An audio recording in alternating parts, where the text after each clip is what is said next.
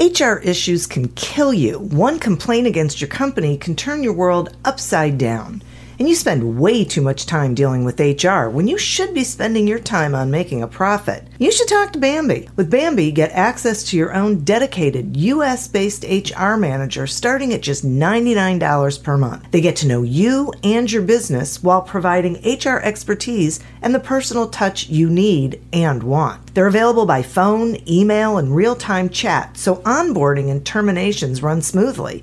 Team members reach peak performance, and your business stays compliant with changing HR regulations.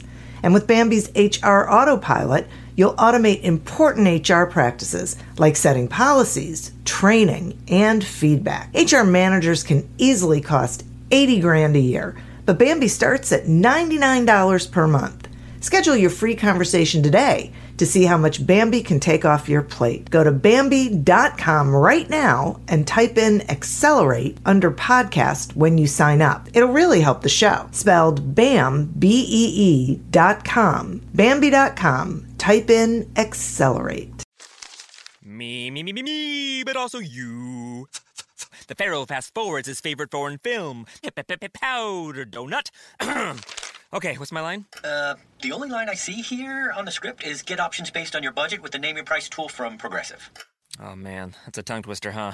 I'm sorry, I'm gonna need a few more minutes. Bulbous Walrus, the Bulbous Walrus. The Name Your Price tool, only from Progressive. The owl ran afoul of the comatose coxswain. Progressive Casualty Insurance Company and affiliates. Price and coverage match limited by state law.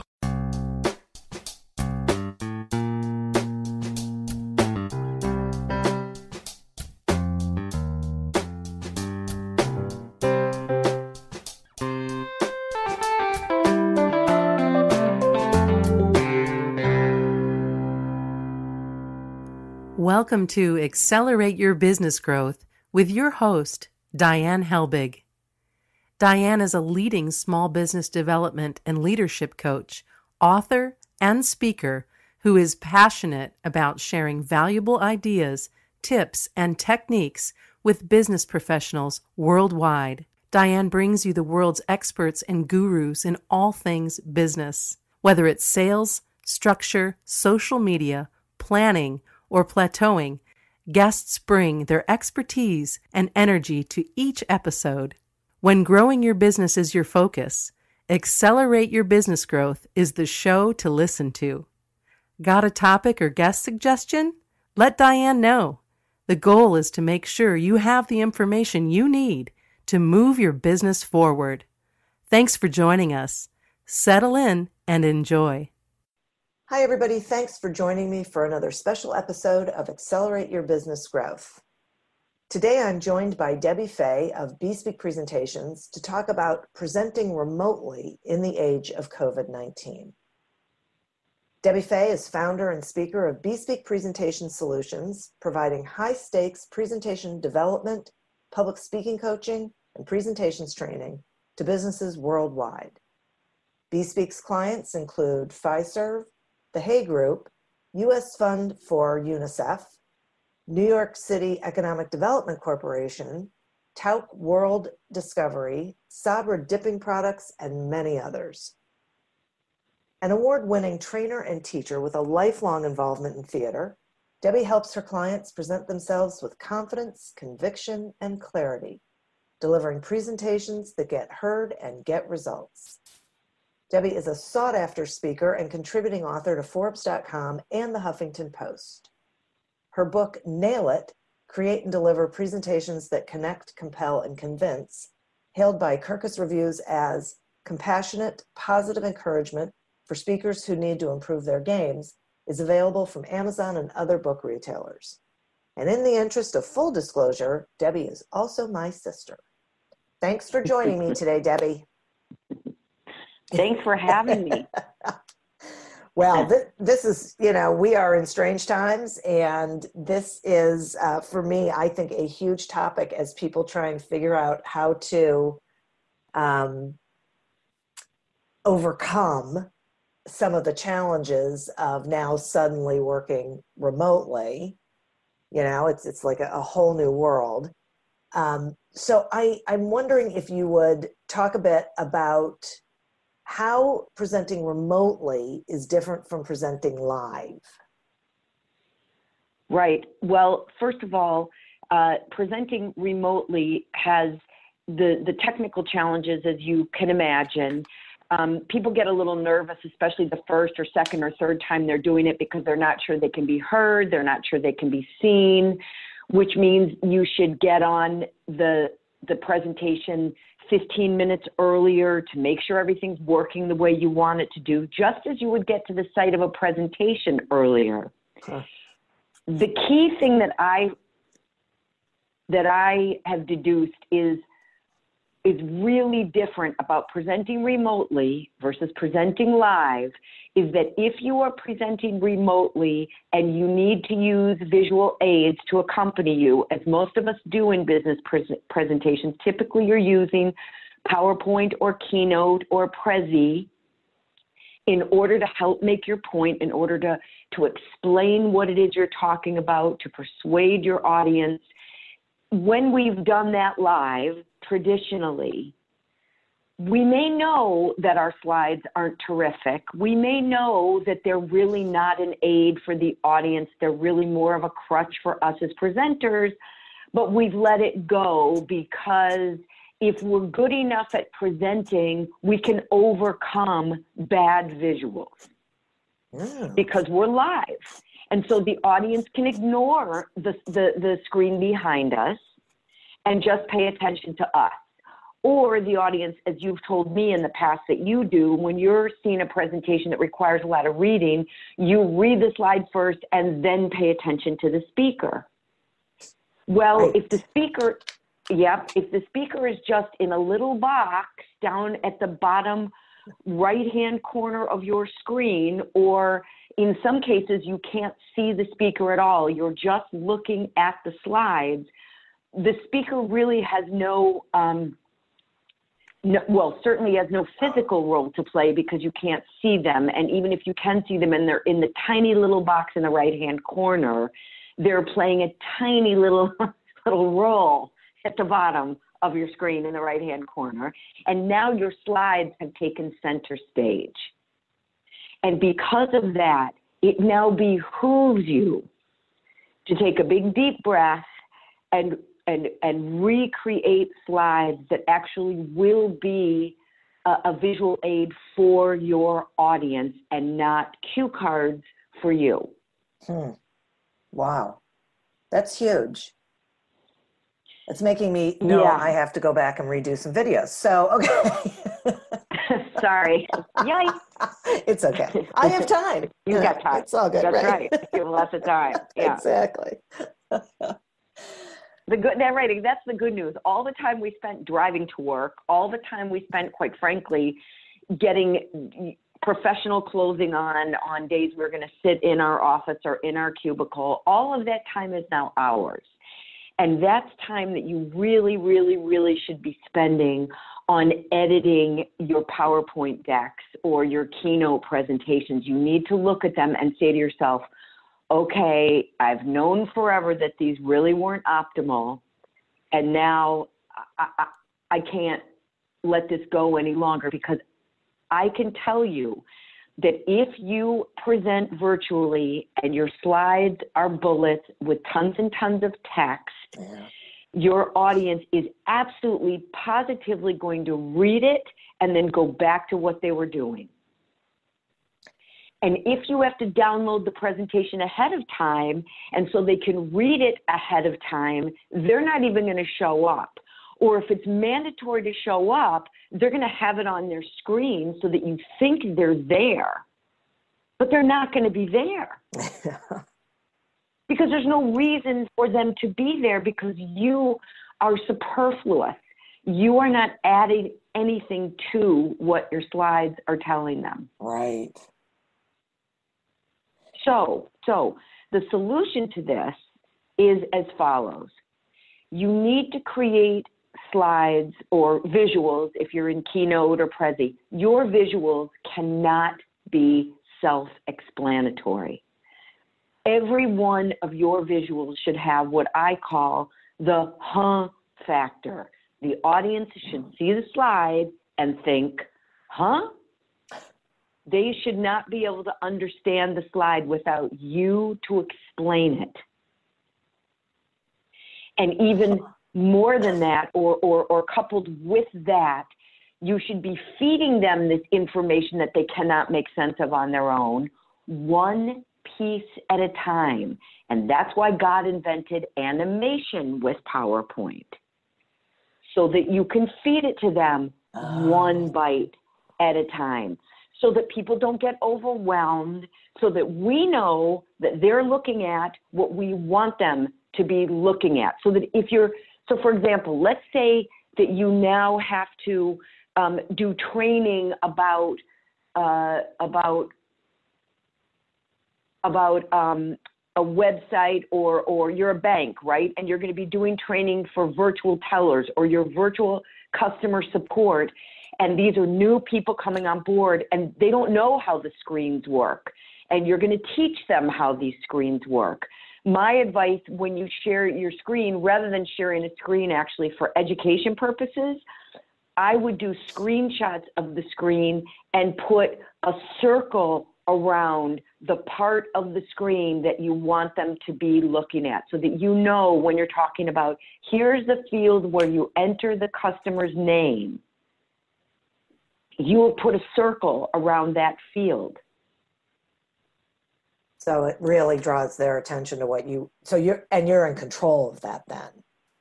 That's exactly right. Yeah, that's interesting. And by the way, everything that we're talking about holds true when you are delivering a live presentation. You should still be delivering a live presentation using these tips. Yeah. But when you're doing it virtually, it just becomes exponentially more critical that you follow these rules that I'm talking about, or use these tools that I'm suggesting. Because if you do that, a couple things will happen. Number one, you'll have an audience that's riveted. They're not going anywhere because they can't figure out what's on the screen and they need you to explain it to them. So that's the first thing. Okay. The second thing is, if you build the visuals in a way that you know they're looking at what you are talking about, because you're using animation to build it a bite at a time, or you're putting circles around things or squares around things that you know you need them to be looking at, now you have an audience that's not getting overwhelmed or confused. And by the way, right now in our lives, there's so much uncertainty. There's so much fear that when we do get to present to a group, the last thing we want to do is layer on all that by confusing them. Right. If we can find a place for an hour or 50 minutes where we can provide education or comfort, or frankly, even convince someone that what we're proposing is a good idea for them, that's a gift. Right.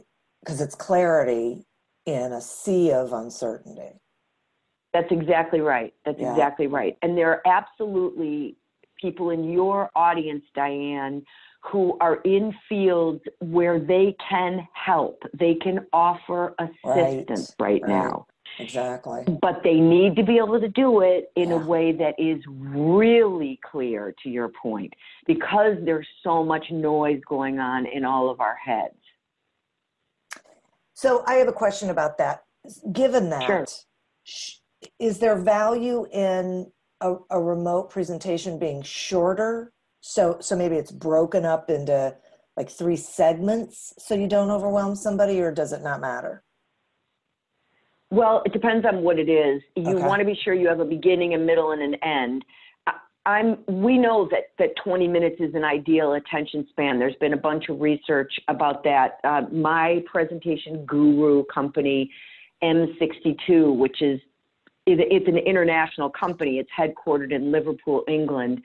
The owner and CEO, co-owner and CEO of that company, Nikki Take, did research when she was in her 20s about audience retention and attention.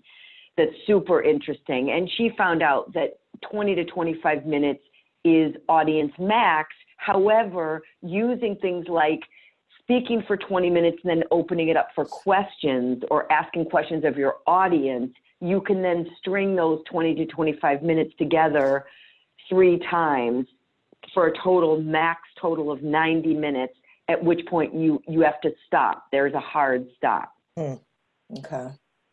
So that's something to keep in mind. I truly believe that yes, we're going to continue with this uncertainty, but for a lot of us, we're going to do what scientists have been telling us to do, and we're going to then get some clear-headed space where we're going to be able to think again. Yeah, right. And so, I mean, I'm finding that myself. This week, I'm able to really have some big blocks of time with an ability to think a clear thought. So, this happens at all different levels for different people. I have a friend who was thinking clearly a week ago, 2 weeks ago, so good for him. My point is that I believe increasingly people are going to want to be able to get back to business because if nothing else, it's a distraction from COVID-19. Yeah. So there's nothing wrong with little bites of information. People then may want more. So giving them the opportunity to get more would be a good thing as well. Yeah. Well, that makes sense. They can have a choice. They can have these short bites. And then once they've digested the short bite, it's like, when you go to the mall and they're offering you a taste of a Cinnabon, they don't give you a whole Cinnabon because A, it's too much, and B, if you don't like it, that's a waste. Right. Whereas if you have a little bite, maybe you love it and you want to buy more, or maybe you have a little bite and you say, that was good, but let me think about it. Right. Then you can come back and have another little bite. And one of the things I really like about this is that it's thinking about the audience and what they need from the slides, as opposed to what you need to keep you on track or whatever reason you have for creating them the way you currently do. That's exactly right. That's exactly right. And by the way, so you bring up such an important point. I'm going to tag on to that. Number one, while it was never excusable, in my humble opinion, to have slides of rows and rows of bullets because it's audience abuse. But aside from that, you thought you needed it because you needed your own speaker notes. Now that you're presenting virtually, there's nothing to stop you from having speaker notes. Right.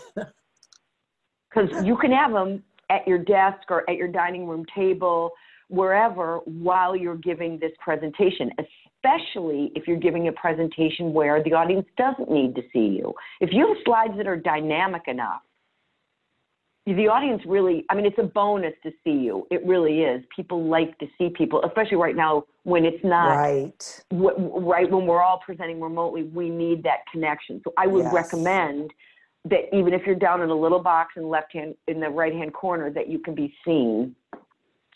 That's really great. That's terrific. You can still have notes. What I don't want your listeners to do is create a script for themselves. I am begging your listeners not to create a script because we are not playwrights. We are not screenwriters. We don't know how to write the way we talk. Right. That's interesting. We don't say words like thus, typically. Right? And honestly, True. Listen to me, I just went, and that's the way people talk. Yeah. The minute you start reading, you sort of put the audience to sleep. Okay, that's not such a bad idea right now because I can pretty much guarantee people aren't sleeping as well as we did before the pandemic, but that's really not your goal in a presentation. Right. So you want to be dynamic, and I realize I'm talking nonstop, so forgive me, but the other thing I would like for your listeners to do when they're giving a virtual presentation is to put, if they can, to put their camera or, your laptop with the camera in it, to elevate it so it's at eye level. And if you can, speak somewhere where you can stand up while you're speaking. Yeah. I can say personally, it makes a huge difference in how you present. Yep.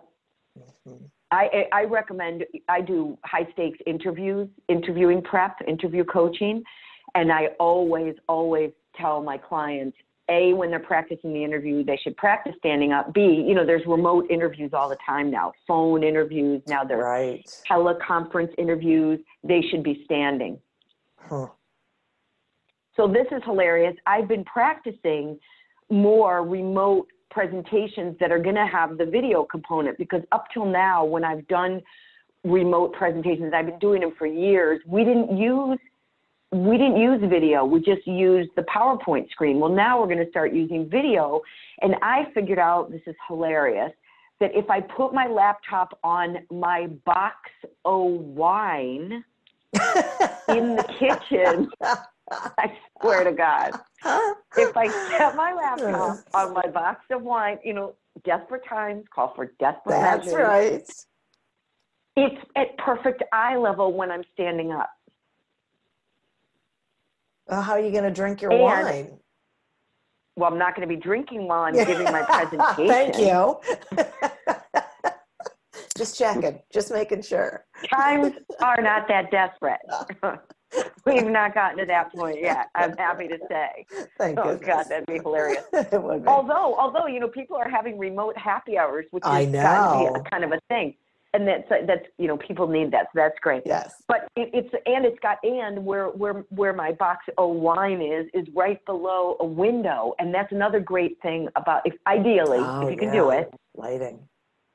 Right. This is not, let me just ask your listeners if they can avoid it. They really do not want to be presenting from their basements, because unless you have professional lighting down there, you look like you're presenting in your basement. Right.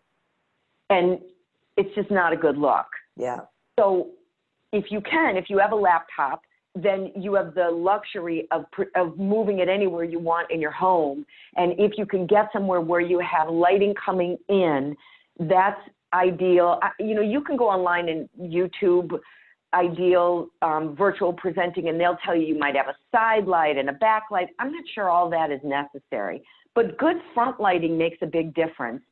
Standing makes a big difference, because if you're somebody like you and me who use our hands when we're talking, it's easier to use your hands. I'm using my hands right now and I'm sitting, but it really is easier to do that when you're standing. Exactly. Right. And I think what I've learned over time is that having light behind you isn't necessarily great if you don't have light in front of you. Yeah. It gives you a weird. Yeah. Right. And you really want to avoid. So the thing over the years that I've seen, of course, everybody's getting better at it right now. We're all learning in real time. Right. So everybody should keep that in mind, take a deep breath. But let's face it, 90% of the emails I saw, virtual presentations I saw before a couple months ago, people a lot of the time look like serial killers in their basement. I'm serious. Maybe they are. God, I hope not. Like looking up at this camera, and it's all dark behind them. Yeah. I just think, oh my gosh, like I would just click out of it because it was too scary. I just, my mind was going crazy. So if you can do those simple things, get your camera at eye level, get good lighting in front of you, stand if you can. If you can't, get yourself in a chair where you can sit on the front half of the chair, not an office chair that's going to allow you to slouch back into it. Yeah. Yeah, I think that's huge. What? And also one other thing, one other little thing. I just saw somebody doing this morning on like LinkedIn or something. Give yourself a decent distance from the camera. Yeah. Because the camera picks up whatever is closest to it. And so if you're just less than a foot away from the camera, suddenly you look like you're all nose. It's distorted. It looks like, what is that thing about where the dog, that commercial where the dog just like looks like he's all nose? It's like you kind of see people on Ring where it's that really distorted view. Right. Yeah, right. That's just because that's the way the camera is. It's sort of hard though, because because I've been doing a lot of videos lately, and what I would say is you have to get used to the idea of pressing the start button and then backing up and knowing you're going to have to edit the beginning. You just have to clip that out. Very good point. Yeah, because otherwise you're too close. And then you're like, it's all you in the screen, which is, it's like your head, not you and your body, and it's not good. Right. I think though, if you're doing PowerPoint, if you begin, you can do it before everybody gets there, where you've shared your screen and it's on PowerPoint and they're seeing you. And if you have a clicker, that's the other thing. Right. That's why God invented Amazon. Yes. If you can get a clicker, then you can change. You're already there. They come on, and then you can click through your slides remotely. You know what I'm saying? You can click through your slides using your clicker. The other thing I want to say is this. I do want to say I love it if you're taping it. That is a great tip that I hadn't even thought of. It's just edit out the beginning. That's really brilliant. If you can't do that because you're presenting live and people are there live, I think people are going to be understanding about maybe seeing your head for a second while you put it in screen share, or you put it in slide share. What is it called? Slideshow. I don't want your listeners stressing out about that. Right. I think that's a really good point. Well, speaking of stressing out, so if people are going to be in front of their camera, talk to me some about, like I get this whole, make sure you're not in your basement, make sure you have lighting and things. Are there other things that they should be doing to make sure they're looking their best? Yeah.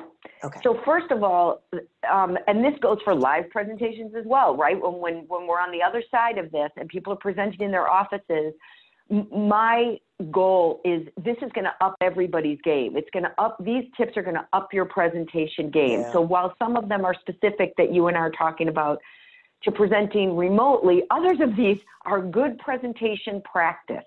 So don't let these go when you get back in a conference room live in front of real people in the same building, in the same room. So you want to be wearing something that is not distracting.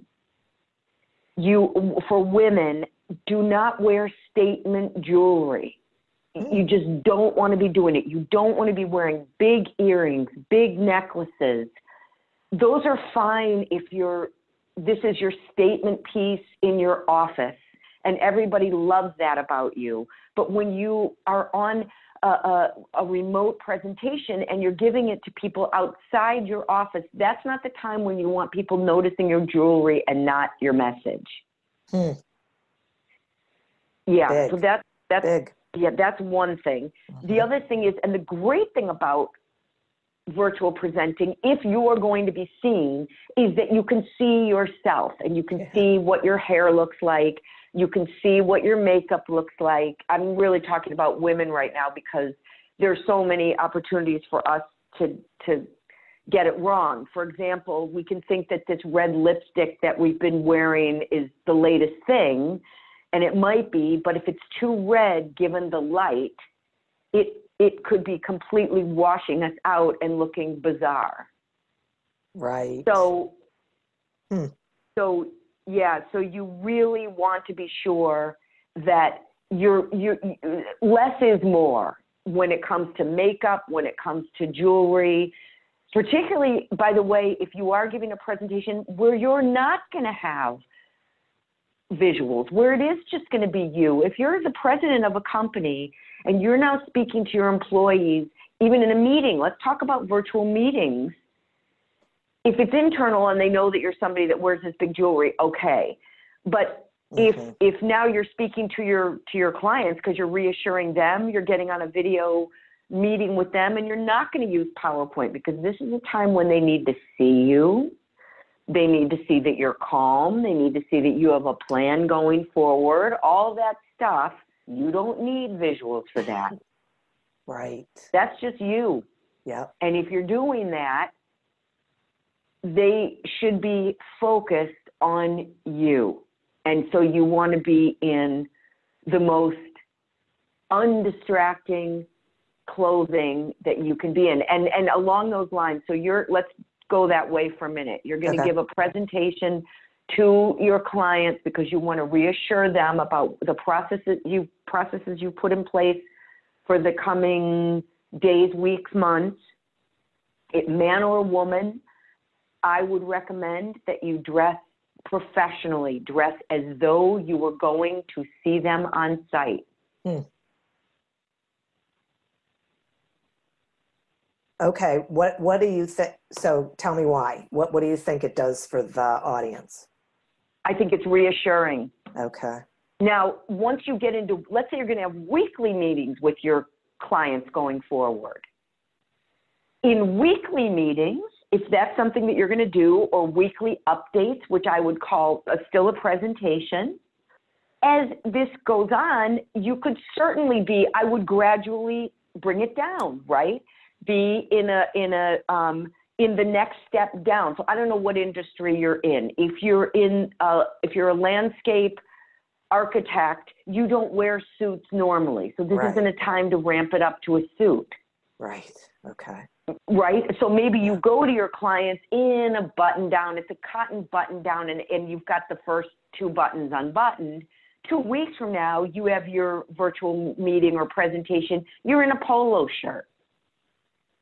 Or you're in, you have a zip-up vest on. So absolutely, you can dial it down. That first presentation, you want to be dressed as you would go to a meeting with them on a normal in-person meeting. Okay. That's what I mean. You don't want to be in a T-shirt because you're working from home and they know you're working from home. Yeah. Because you're working. You can, right, exactly. Eventually, I really do think that, if your kid pops in and asks a question, that should be okay because other people's kids are going to be popping in asking questions. Yeah. Just the first time or the second time, these are your clients, they're nervous. You just want them to know that you've got it under control. I think that is huge. And that's part of that clarity and confidence that when everyone is so uncertain about so many things, and especially like employees with now working from home and they're not getting that social interaction and that being able to see what's going on or over here or whatever, you feel the energy. It's critically important that people leaders are communicating calmly and confidently and, in a way that engenders confidence and calm. Yep. And peace of mind. Exactly. Yes. And what I'm thinking is, there are silver linings in this. There are always silver linings. And one of them can be that if you were a leader that was thinking to yourself, I feel like my team doesn't know me. They only see me as this, even as a servant leader, the best kind of leader. Now, there are times when servant leaders have to be more authoritarian. They have to be the captain of the lifeboat. This is one of those times when they need to say, look, you can count on me. I've got this covered. I need your help, right? But I'm on top of this, as I think you're saying, to engender peace of mind. Right. As the weeks go on, I think this could be a real opportunity for leaders to share with their teams a little bit of their home life. Everybody could share their pets. They could share photos of them, little videos of themselves. How are you cooking dinner right now if you weren't somebody that was a cook? Right. To humanize themselves more with their teams. So that people, and also so that a leader says to his team, look, I know, you may be struggling, particularly those of you who are isolated. Let's have a happy hour on Thursdays at 5.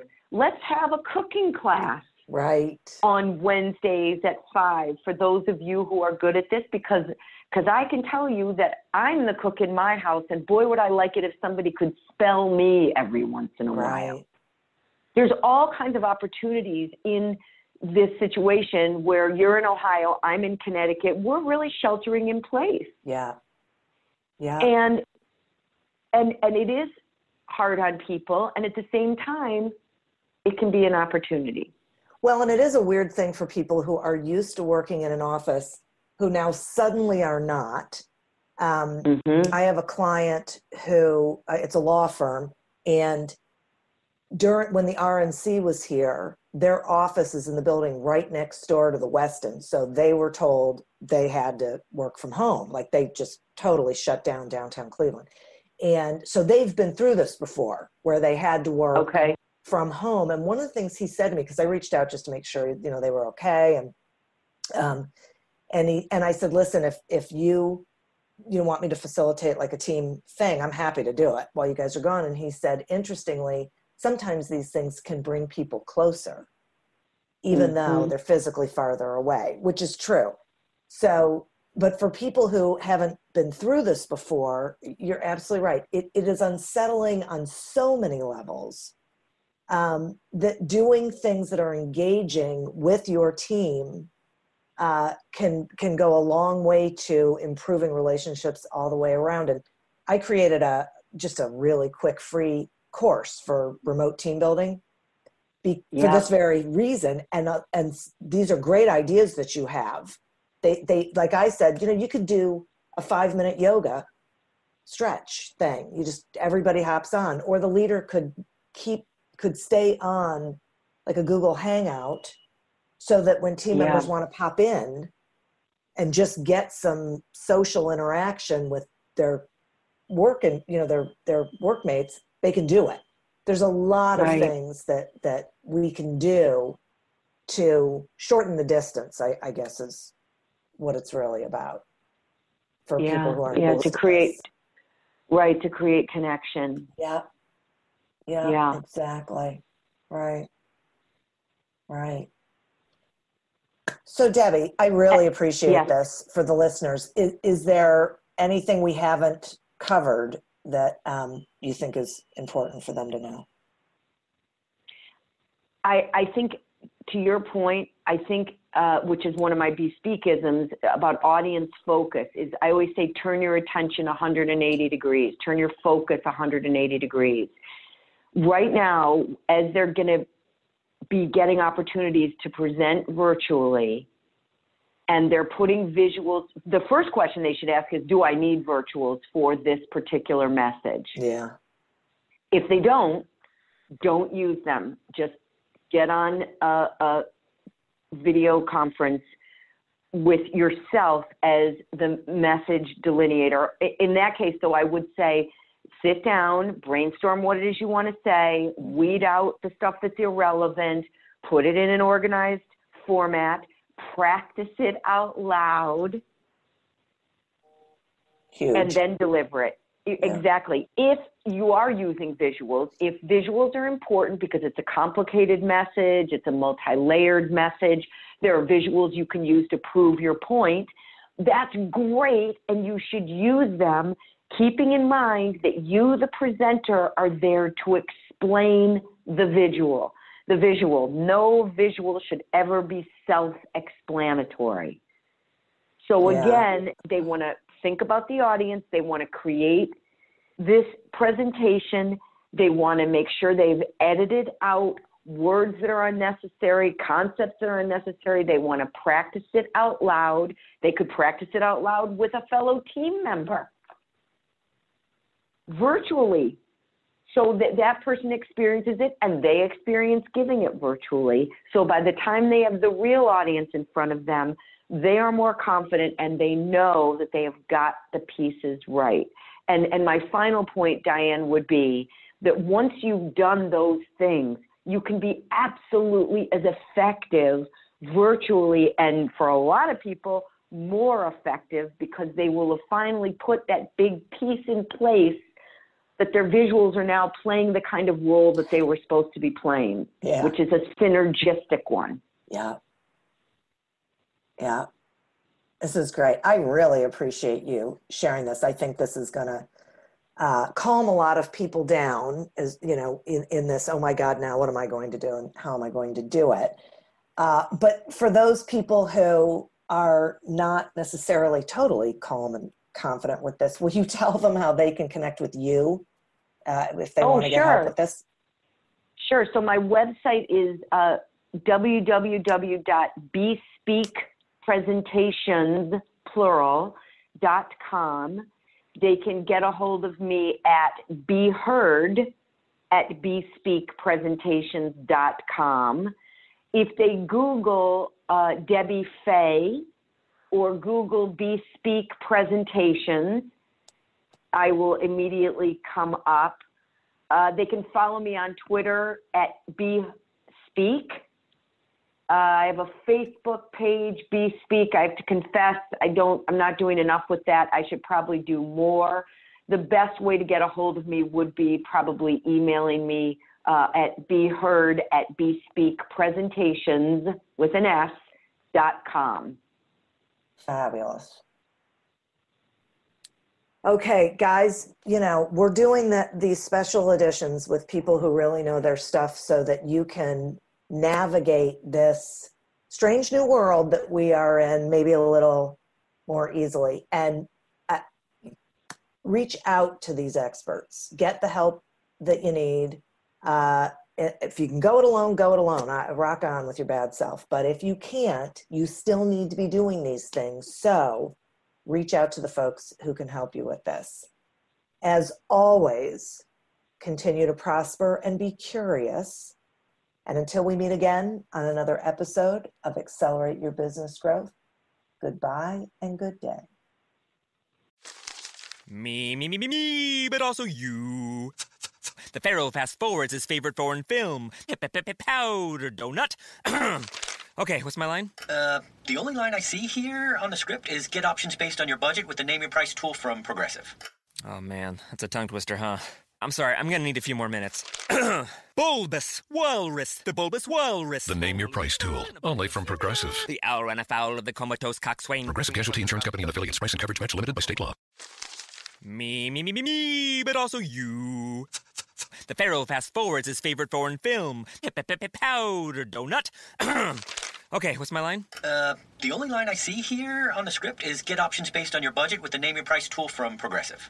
Oh man, that's a tongue twister, huh? I'm sorry, I'm gonna need a few more minutes. Bulbous Walrus, the Bulbous Walrus. The Name Your Price tool, only from Progressive. The owl ran afoul of the comatose coxswain. Progressive Casualty Insurance Company and affiliates. Price and coverage match limited by state law. We are Jackie Clayton and Katie Van Horn, co-hosts of the Inclusive AF podcast. We're two diversity, equity, and inclusion peeps who love both what we have in common and what makes us different. During the day, we use our superpowers to block bias and break down systems that are inequitable within companies and create inclusive AF places to work. We're also BFFs who have tough conversations about our different lived experience. Come have a listen and learn something new.